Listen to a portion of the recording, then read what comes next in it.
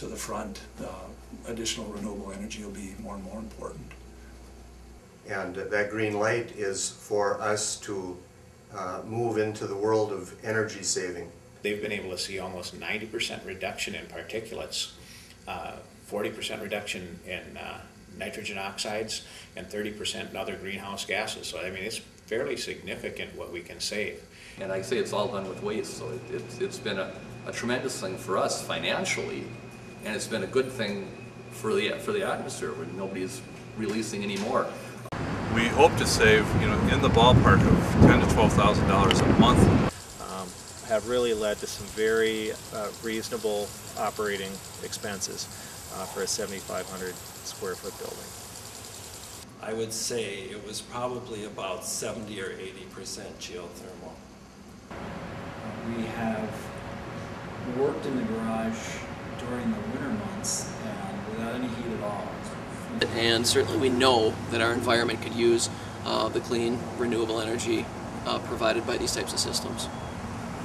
Some of those little things which really do add up, I'm telling you.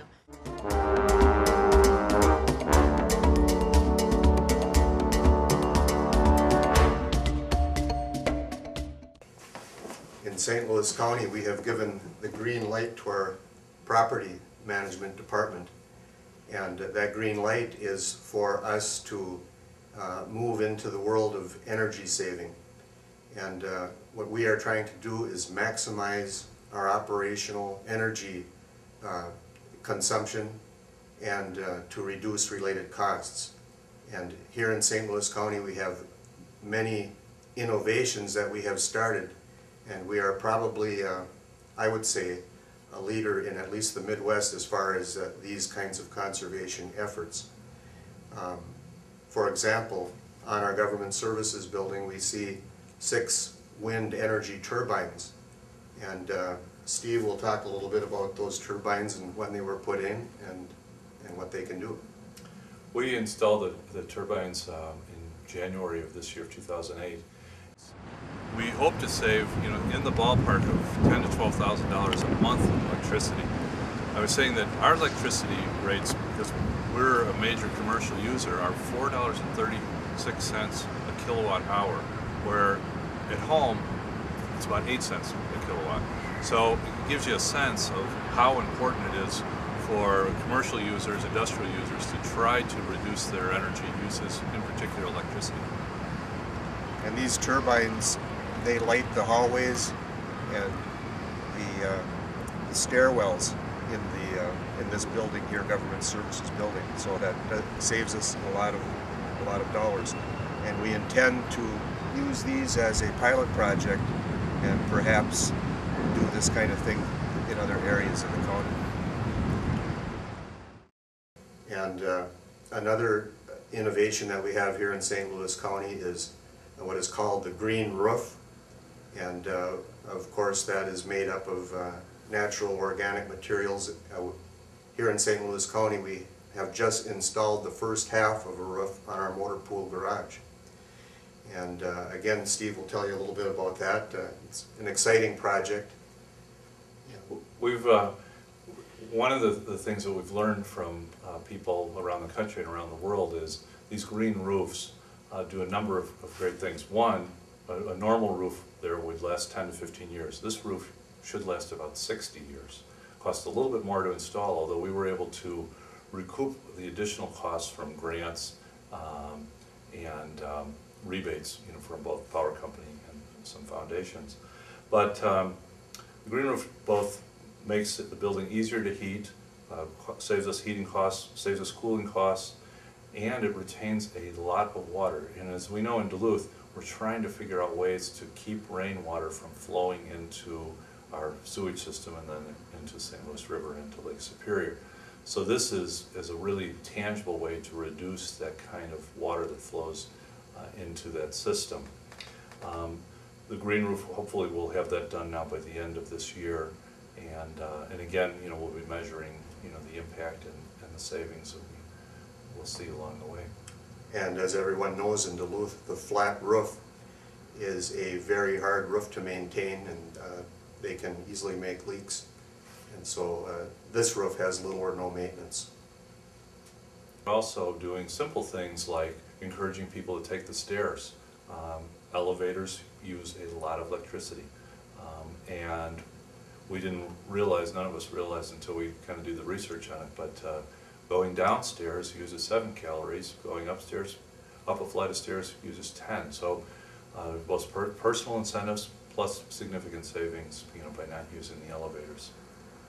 We are looking at some of the big and exciting things like the green roof and the turbines, but in our county we are going all the way down to some of the smaller things like bicycle racks in front of the courthouse, and even some of our equipment. We have a sweeper that sweeps the floor of our motor pool and sweeps outside, and that used to be run by propane, and now we have converted that to a battery operation, saving money and of course saving fuel. I think, we saw over in the motor pool a hybrid. We've acquired a couple hybrid vehicles. They've been very popular with county employees. So we're both, saving fuel, reducing our carbon footprint, reducing pollution, that we put into the environment. And, the other important thing too is reducing maintenance costs with all of these different, or many of them. What we're seeing is we're able to both reduce the cost of paying for the electricity, but also to reduce the maintenance. The roof is probably a perfect example of that. But there's others throughout the county. You saw the waterless urinals in our bathroom, would be another example of that. So our property management department has just done a great job in both, I think, showing the way, as Bill has said, to cities, counties, and the private sector, and also saving the taxpayers, considerable money, which, is a wonderful thing as well. Right. Most of our buildings have had energy audits now, and every time that we go for a request for a proposal for a new building or renovation to be made, we put in the specifications that we want to see energy conservation and sustainability of resources in those buildings. In fact, in this courthouse here, we are saving about $50,000 a year because of improvements we've made in our heating, ventilation, and air conditioning systems.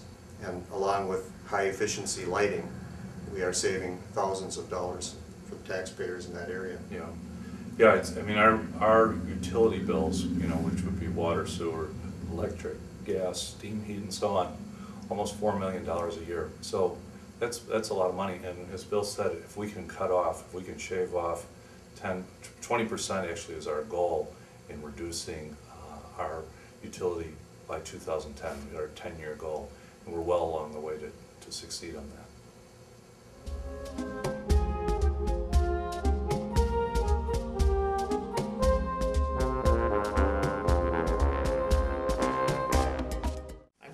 With the Duluth Transit Authority, and we're here to talk a little bit about our newer hybrid buses that we put into operation last year in 2007.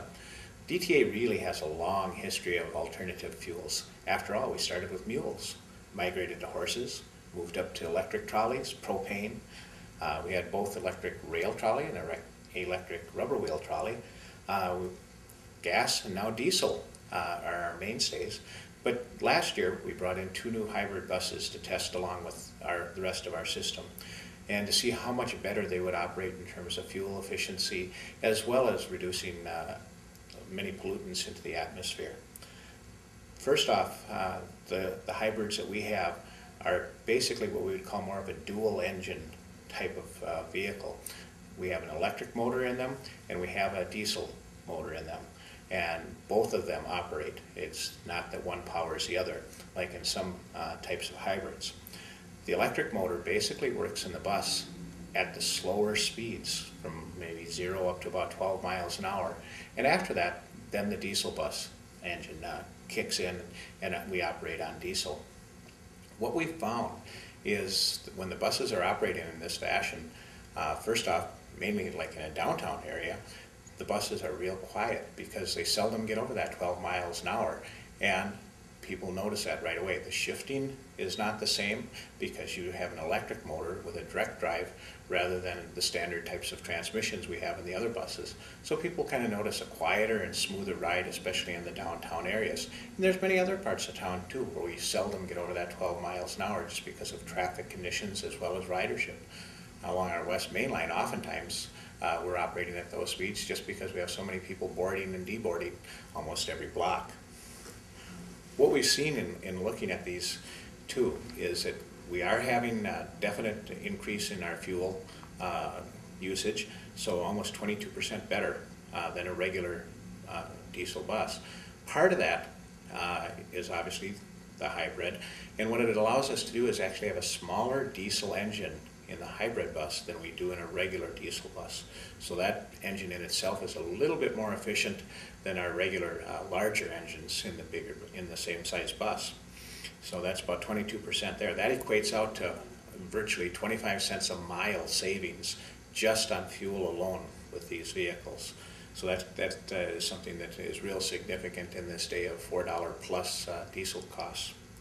The other thing where we've seen some savings from our perspective already in just this about 8 months we've had them on the street is our brake wear is significantly less. We use regenerative braking in these hybrids, and what that means basically is as we take our foot off the accelerator, we're actually starting to charge the batteries that drive that electric engine. So like even when we're coming down a hill, in contrast to buses where we're hitting the brake all the time, what we're doing is we're coming down the hill is actually having to accelerate because the regenerative braking is such that it actually slows the bus down to almost like 4 to 8 miles an hour coming down a steep hill without touching the brake. So that's kind of a different situation. The other thing we've really noticed too is there's less wear and tear on transmission parts. And so we anticipate that over time we're going to see some cost savings there too. In a regular standard bus, engines get rebuilt, transmissions get rebuilt. It may be with the hybrids, neither of those two things will have to happen, and that would be a significant cost savings. In Duluth, we're really one of those towns that's really good for a hybrid type technology because of our hills and because of the compactness of the city. We operate a lot of the system at the slower speeds and going up and down hills. And even we've been able to see on the hybrids, so when we operate them on what we might want to call our hillside routes or any of the ones that go up and down the hills, we save more fuel than when we're on the flats or running to the far west and out to the far east, back and forth, those types of things. It's difference between 4 and 5% of fuel efficiency between the hillside route and running on the flats. So those are types of things that we're learning right now. The other thing that is significant in this day and age, obviously, is just the reduction in overall pollutants that a bus engine gives off. What we see here is we can, just looking at the bus as it operates, you can see that there's less particulate matter. But in areas where they've tested these heavily, they've been able to see almost 90% reduction in particulates, 40% reduction in nitrogen oxides, and 30% in other greenhouse gases. So I mean, it's fairly significant what we can save. And again, in Duluth, I think our findings would be right along with that, if not even better, because again, we're operating at slower speeds, so we're using that electric motor quite a bit more than some systems do.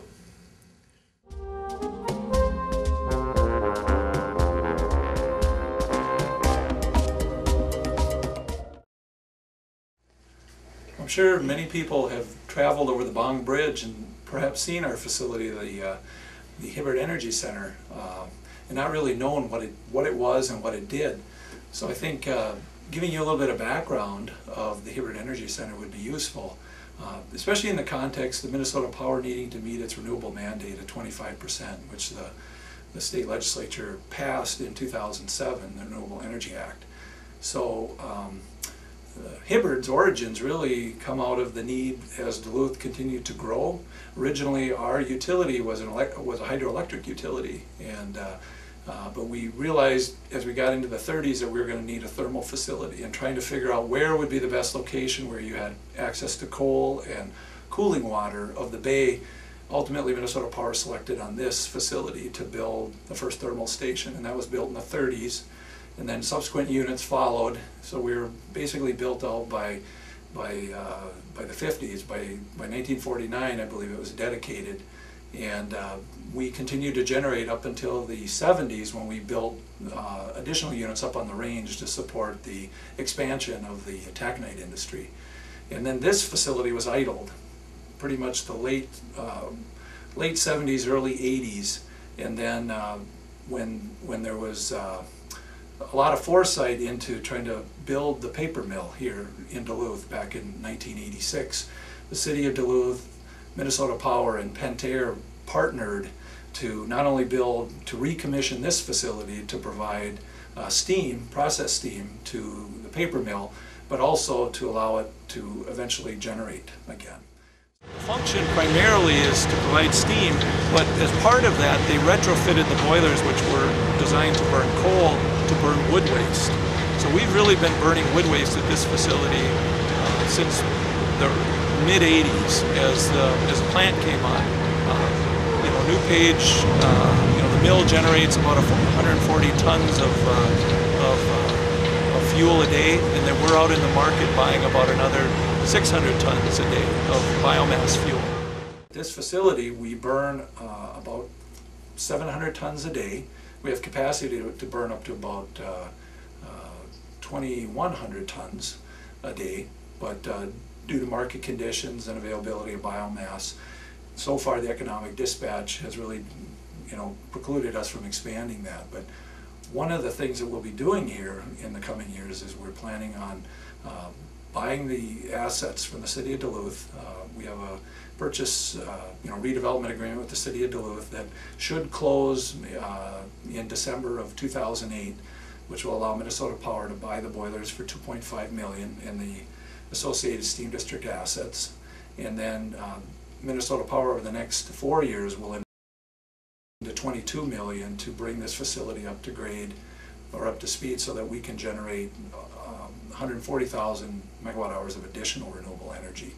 So Minnesota Power is committed to this facility, and it definitely fits within our renewable strategy, which is really a three-legged approach, and we call it wind, water, and wood.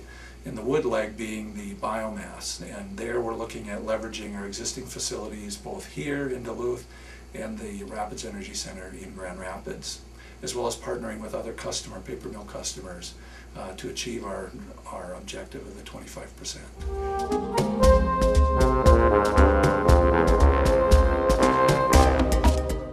My name's Sam Atkins, and I own the building in the 80s and 90s.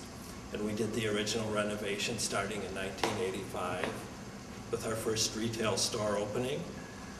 But one of the problems with the multiple use building, and especially retail, is that they need air conditioning. People don't like coming into a hot building in summer, and summer is the best part of our business cycle. So we needed air conditioning, and with all the water around us, we thought we'd try the geothermal system. And so what we ended up doing was drilling our own well and pumping about 50,000 gallons a day through air exchangers, pulling the coolness out of the water and pumping it around the building on the first, second, and eventually third and fourth floors. And that system is still intact today to some extent. It still works really well on the beginning and the end of summer. One of the reasons that we chose the geothermal was that we had all this available water in the area, and it's just right below the surface here. And so we thought by having our own well, we would be able to pump as much water as we needed to keep that water moving, circulating, so that we could pull as much of the coolness out of that water as possible. Back when I had the building back in the 90s, I would say it was probably about 70 or 80% geothermal. The lower floors that have more electrical inputs in terms of lights, display, people coming and going out through the doors. With d.e.c.c gone with their kitchen vent pulling the air out, we just needed much more replacement air. and we just couldn't quite do it to the satisfaction of the tenants totally on geothermal.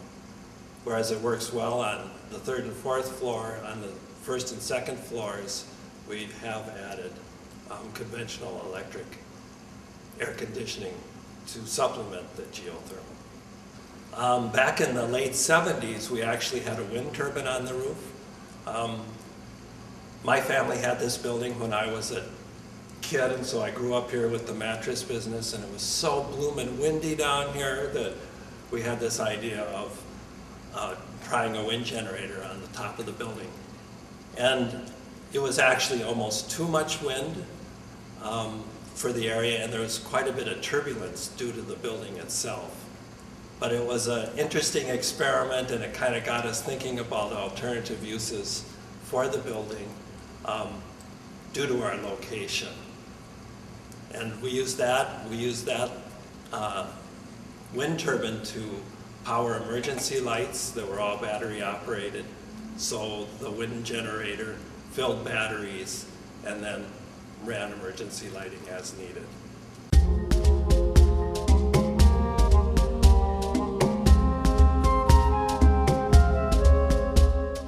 My name is Bob Hom, and I'm the Director of Operations at the d.e.c.c. We used to heat the building with our own boilers. We burned natural gas, and we were on an interruptible deal with that, so when the city hit a peak on the real cold weather, they'd take us off and we'd have to burn oil. And then we'd heat water with oil. We're a hot water building, we're not a steam building, we heat with hot water. And then we went to the steam plant, and they heat our water for us with waste heat that used to go up the stack. So they're not really burning any more coal to heat over there. They're giving us the waste heat that used to go up their chimney and heating our water for us and pumping it over here. And it's in a closed loop, so it just circulates between us and the steam plant. And we're using the same water. They send it over at about 210 degrees, and it goes back to them about 5 degrees colder than that. So that's how much heat we take out of it. So it doesn't take a whole lot once we get it up to the 210 to keep it there. And like I say, it's all done with waste, so it's been a tremendous thing for us financially, and it's been a good thing for the atmosphere when nobody's releasing any more. We've still got our big chimney here, but it's shut down. We don't use it for anything, and they've still got their big chimney over there, but there's no more coming out of it as a result of heating us. So it's a wonderful deal for everyone.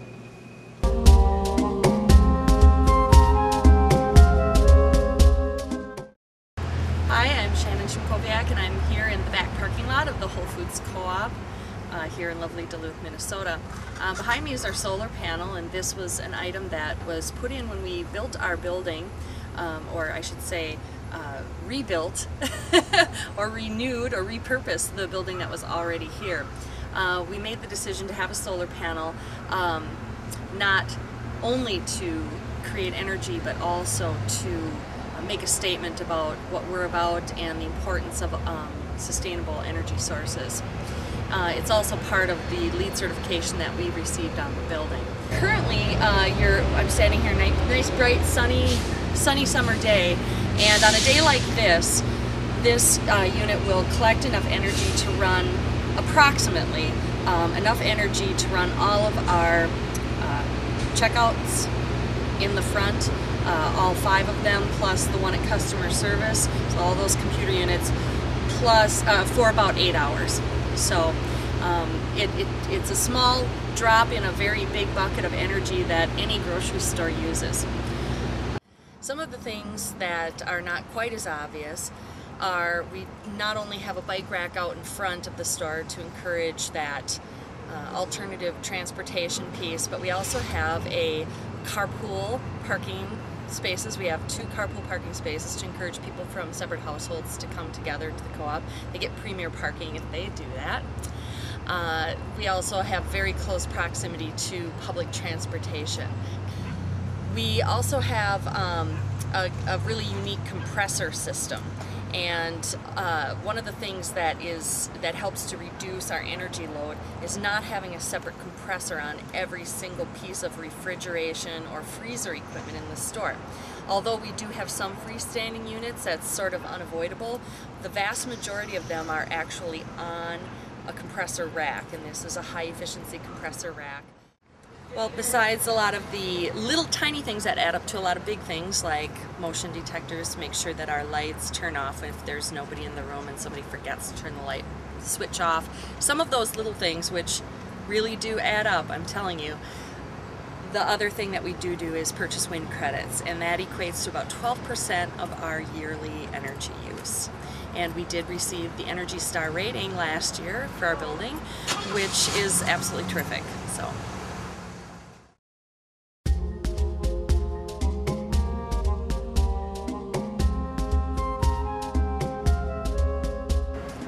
Hi, I'm Chris Edwardson. I'm a member of the Unitarian Universalist Congregation of Duluth, and I'm going to be talking about our new building. We are a member of the Unitarian Universalist Association and have what is known as green sanctuary status.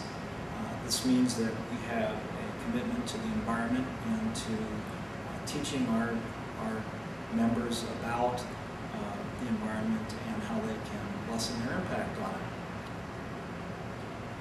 When we were designing this building with our architect, we were clear in our intent to have as little impact on the environment as we could during the construction and in the long-term operation of the building. So some of the features that we have incorporated into the building are underground parking and a green roof. So some of the advantages of the green roof in terms of heating and cooling are that they actually reduce the load on the building.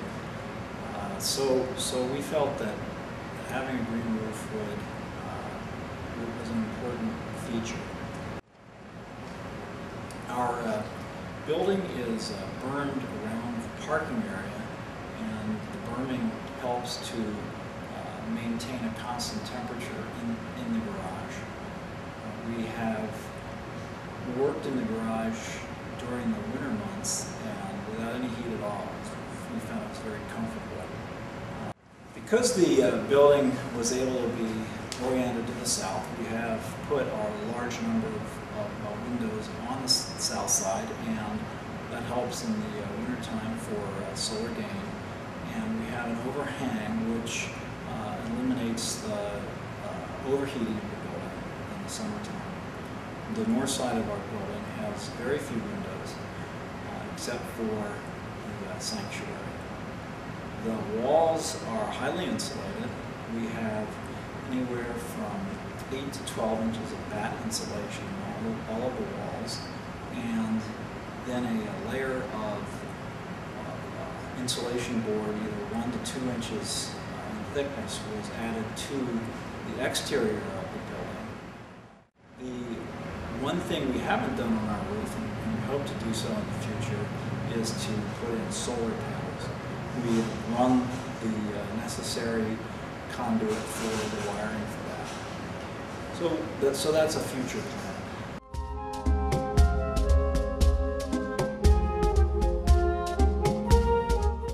With the Renewable Energy Alliance, and what we do, the primary focus of our agency, is to do solar space heating for low-income families.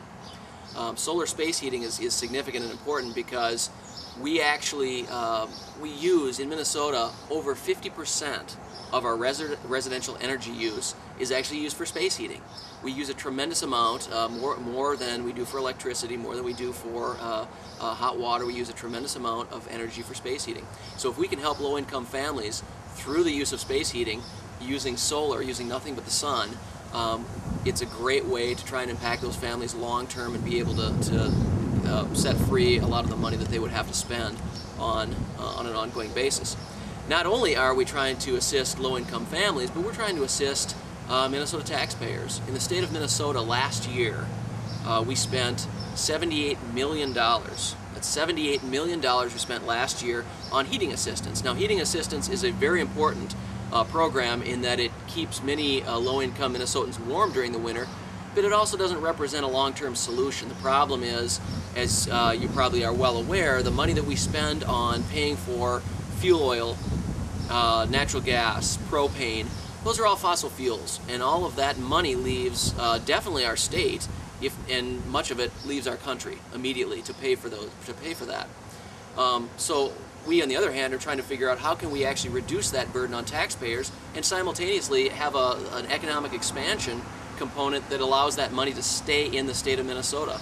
Every dollar that is kept in this family's pocket is much more likely to be spent right here in Duluth than it would have been if it was going to pay for fossil fuel to keep them warm. Perhaps you noticed that the panels that we put on the people's houses are vertical. Oftentimes people think of solar as being, you know, up on a pole or you know, on the top of a roof, and that is typically what you'll see with solar electric, photovoltaic. But solar space heating we install vertically on the side of a building, specifically for the purpose that when the sun is low in the wintertime, the panels heat up. Doesn't make any difference if it's 30 below out. The panels still are very efficient at gathering the heat from the sun and blowing it into the house. And so during the summertime, when the sun is high in the sky, it hits the panels at a very askew, and as a result they actually stagnate at a lower temperature in the summertime than they do in the wintertime. So so it's for multiple reasons, it seems like sort of low-hanging fruit and a really quick and easy way for us to impact the environment, for us to impact low-income families, and for us to impact the taxpayers of Minnesota and in our communities. Each one of these systems produces approximately anywhere between 7 and 9 million BTUs annually per heating season in Minnesota, that is.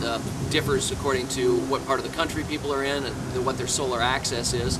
But why that's significant, and maybe BTUs don't mean a whole lot to people, but for instance, this particular house, this system provided 21% of their heating load this past winter. And that's a tremendously significant way to impact this family. How we select people's eligibility is based on people that have been eligible for heating assistance and or weatherization. So we encourage people, if they're interested in our services, to get involved with their local community action program. For instance, in Duluth, we work with AEOA to identify what families will be eligible. We don't reinvent that wheel. We actually work with the community action program because they already define eligibility criteria and review people's income, etc. They also weatherize homes, and we're able to work with them to identify a home like this one that's been weatherized, so any heat that we do generate using solar space heating, they're going to get the biggest bang for the buck, and that heat is not going to be immediately lost out of the roof of the home. The reason too that we've done this for low-income families is that as we try and make a transition to a clean energy future in Minnesota, and particularly in Duluth, oftentimes it's low-income families that have the hardest time dealing with the capital to make a move to solar electric, solar hot water, wind. Those things oftentimes can be capital intensive, and solar space heating is the lowest hanging fruit. It's the cheapest way to install solar, and thereby has actually the quickest payback. These systems will pay for themselves in anywhere from 9 to 12 years, and of course will just be a bankroll after that. So for a number of reasons, we've discovered that this is the quickest way to impact the greatest number of people in Minnesota, and we're really happy to do it. We want to continue to increase our installations in Duluth. Duluth is a city, when you think about it, it's basically, most of it's on the hill facing south-southeast, has great solar access, it's a great opportunity, and there's a lot of homes that we would love to continue to install solar space heating on, and a lot of families that could certainly make use of it, and certainly we know that our environment could use the clean, renewable energy provided by these types of systems.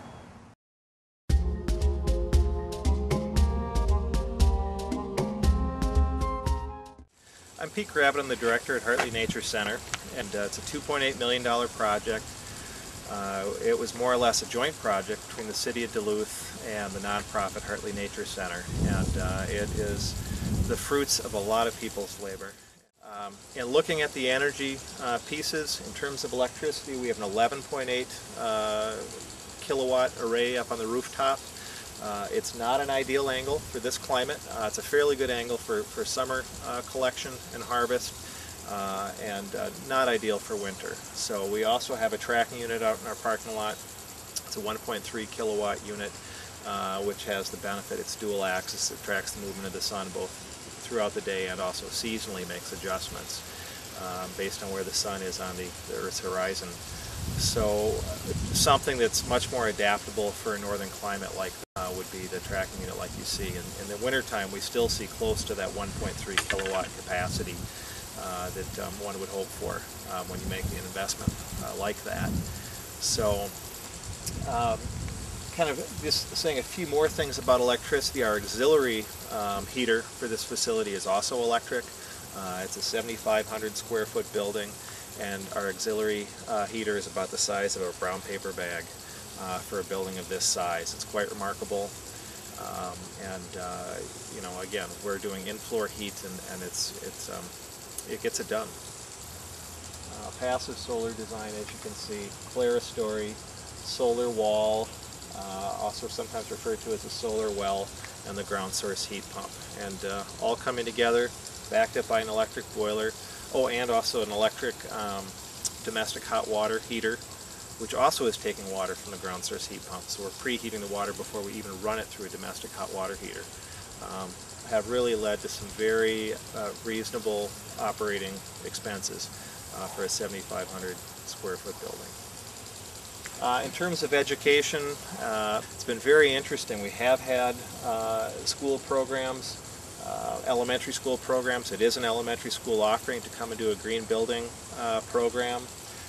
We do a couple other energy offerings for kids, including some summer camps, Energy Explosion and Solar Sprint, where the kids make model solar-powered cars and things. So really kind of fun stuff for kids. But we do an awful lot of tours for the area colleges, and tours ranging anywhere from a 20-minute up to a 2-hour with some pretty high-powered questions thrown our way, which is good. It keeps us on our toes and keeps us learning more about our system. So, but typical year we probably do, I'm guessing, about 24 college tours that are fairly extensive in content. So. Other things that we're doing, we've just recently gotten a couple of grants from Minnesota Power, one from Minnesota Power and one from the Northeast CERTs, or Clean Energy Resource Teams group, where we are going to be taking the show on the road, knowing that the state standards for 6th grade and to some extent 9th grade are especially energy focused, sustainability focused. Of course, the schedule that a 6th grader has or a 9th grader has doesn't allow them to come here, and so really to take our show to them, we'll have an energy education trailer, get into things like carbon footprint, but working demonstrations in micro hydro, photovoltaic or solar panel, wind turbine, even a hydrogen fuel cell, functioning hydrogen fuel cell. So kind of a nice array of educational things will hopefully get kids interested, particularly when they get older and make life choices.